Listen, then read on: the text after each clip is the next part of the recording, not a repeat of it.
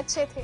अरे don't worry, मैं कोई नए टेली सीरियल के बारे में बात नहीं कर रही। मैं बात कर रही हूँ उन बड़ों की जो बच्चे थे और जिन्होंने कभी ना कभी क्लासेस बंक की होंगी, टीचर्स को परेशान किया होगा और सब्जेक्ट में फेल भी हुए होंगे, वगैरह वगैरह।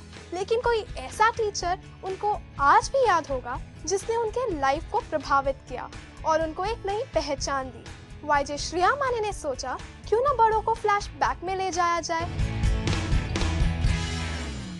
हम सब जानते हैं कि 5 सितंबर मनाया जाता है as teachers day and as we see it coming fourth, हमने सोचा कि क्यों ना हम कुछ सेलिब्रिटी से पूछे कि उनके लाइफ में क्या कोई ऐसा टीचर है जिन्हें वो कभी भूल नहीं पाए या कोई ऐसा मेंटर जिन्होंने उनकी लाइफ चेंज कर दी।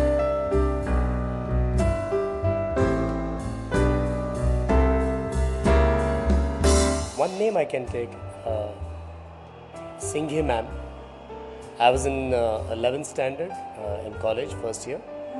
And जो नया जोश होता है कॉलेज में जाने का, तो मैं भी बहकावे में आके कॉलेज में मैंने बहुत पंगे करना शुरू कर दिया था। मुंबई लैंग्वेज में पंगा यानी स्ट्राइक एंड ऑल। सो नया जोश होता है, तो मुझे नहीं पता था ये छोटा सा जोश आपके ज़िंदगी का रोगन जोश बना सकता है। सो वहाँ पर मैं पुलिस की वैन आई और पुलिस के वैन में मैं बैठने जा रहा था, तो Singhe ma'am, she was very kind for me. मैंने बहुत सारे सब्जेक्ट उनसे सीखे, ज़िंदगी के आदर्श आप औरों के लिए किस तरह बन सकते हो, सारी चीज़ें हमसे शेयर करती थी, बताती थी। तो उस वक्त वो मेरे पीछे से आई, मेरा कॉलर पकड़ा और मुझे, बेटा क्या करने जा रहे हो आप, सीधे ऐसे ही पीछे वाले रास्ते से आप घर पे निकल जाओ, वरना तुम्हारी ज़िंदगी यहाँ पर तबाह होने जा रही है।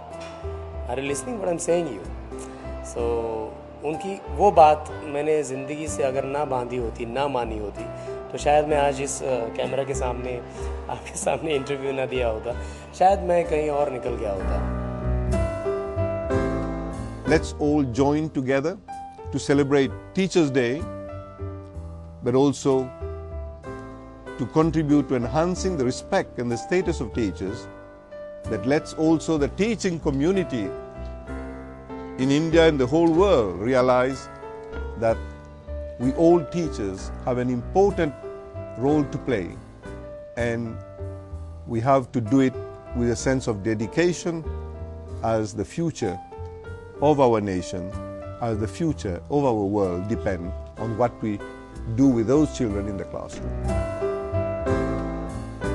I just remember my few teachers, like the PT sir. He was very kind to me. He used to teach me gym, and I used to do many acrobats. And there was one Madam Jamila. She taught me how to pray. I loved her because she taught me many things in life which are coming handy to me now. That time I didn't understand, but now they are just coming back. That experience is the best lesson, but it's very costly. I didn't understand that, but now I know what she meant. And my principal was lovely.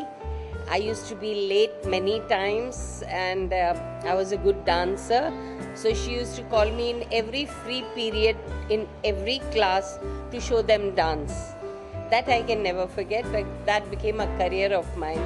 Happy Teachers' Day.